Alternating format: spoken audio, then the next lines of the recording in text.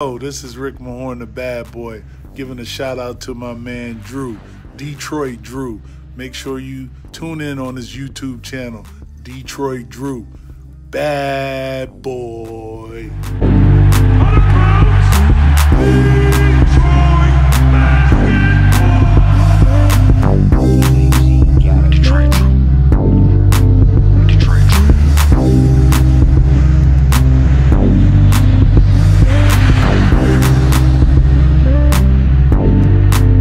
Yo, peeps, how's it going, man? I hate doing videos now at 5 o'clock because it makes it look like I'm just chilling outside in the dark, but I just got out of work. This is the time I got to record, so let's talk about this topic because I see a lot of you guys say that we will, and some of you guys are not there yet. That are the Detroit Pistons a playoff team this year? So for those of you guys who don't know what is going to happen this year, this is not going to be a normal season. We all know that 2020 has been one of the craziest, worst years of everybody's life, and this is no different. However, I think the Pistons can add some hope to the end of our 2020 and hopefully start 2021 off on a better note. And that's because you don't have to be the 8th seed to make the playoffs this year. So what is going to happen is the 7th through 10th seeds are going to do a play-in tournament, meaning they are going to play each other, and the winner of those games are going to be seeded as the 7th or the 8th seed. So the Detroit Pistons can be the 10th seed and still get into the playoffs.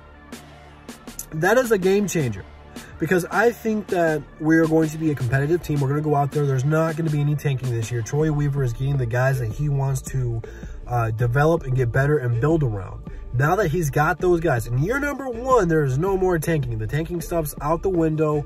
He wants us to go out there, compete, and play hard. And the team that we have acquired, it's not the most talented team. It's not the most flashiest team. If you're not a Detroit Pistons fan, you're probably not rocking with us. You're just probably going to be watching Blake Griffin and Derrick Rose. And that's cool. You know, whatever. But you cannot tell me that the Pistons will not be in the conversation to be the 10th seed at minimum, okay?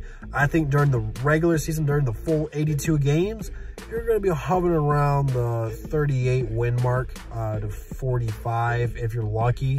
And now that we're only playing 72, it opens up a lot more things of when we would have won games, when we would have lost games. So that 35 record, if you can pull that off, is going to be good enough to get you into the playoff hunt and fighting to make the playoffs. So I think that with this team that we have acquired, we have a healthy Blake Griffin, a healthy Derrick Rose. Those two factors alone should be good enough to get you to the 10th seed. But now you've added Killian Hayes, who is going to be a fun rookie to watch. You've added Grant. He's going to be a savvy veteran player for us who, quite frankly, could have a career year for him. This could be his best year. Then you have young guys like Sekou who are going to take a leap in their development and get better. And this is all these different combinations of adding young talent, but going out there and getting veteran players with a bigger role who should play better than what they have. You're going to have a team that is at minimum the 10th seed. So the Detroit Pistons will be fighting for a playoff spot. Will they get it? I don't know. Because you got to be looking at the East of all the teams that are going to be right there with us. It's not going to be easy for the Pistons. The East has gotten better. I don't think that the East is as bad as it was in years prior. So, you know, the last couple of years, you look at the 8th seed and they're a few games below 500. I don't think that's going to be the case anymore for the next few years because you're going to be looking at what Atlanta's building on there. They got a nice player in Trae Young. You need to add him some talent. Not saying that they're going to be there, but, you know, Trae Young's nice. They're just a piece away from being in that spot. Brooklyn got way better. Washington, they're going to be in the playoff race now that they got a healthy Westbrook. Plus, they got Denny Avdija and Bradley Beal. That's not a bad three right there. But then, you know, Indiana Pacers, they got a new coach. I thought they'd move on from Oladipo and from Turner, but as of right now, they're still there.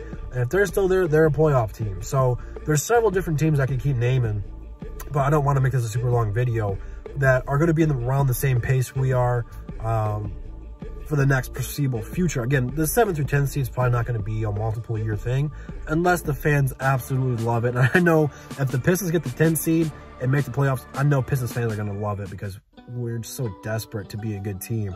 But it's a very real possibility for the Detroit Pistons to be a playoff team this year. Will it be pretty? Probably not. But I love the team that we've built, man. We're going to be a gritty team. We're going to be grinding out in some tough games. It's going to be some games that are probably decided by 5 or less points this year. Multiple of them. That's how tough I expect this team to play.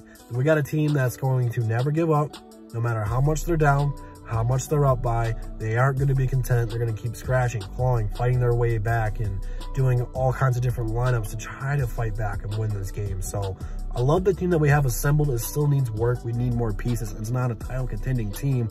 We have a long way to go to get there. But for right now, the foundation is set. We're building around Killian. And I've seen something today that we just signed Mason Plumlee, not Miles Plumlee, Mason Plumlee, just for Killian in the pick and roll. So we're already building around Killian. So we're looking for at the future, and we're trying to get there. But right now, Troy Weaver wants his team to be competitive, and the 10th seed's very doable, which means there's a chance. But let me know what you guys think down below. Do you think the Pistons can at least manage to get the 10th seed and fight for the playoffs? Let me know down below. We'll be live tomorrow on 313 JMO's channel for Above the Rim, man. Make sure you guys come back for that one. But I will see you guys there. Make sure you go to the description. And that's the bottom line, because Detroit Drew said so. See you tomorrow on Above the Rim. Peace.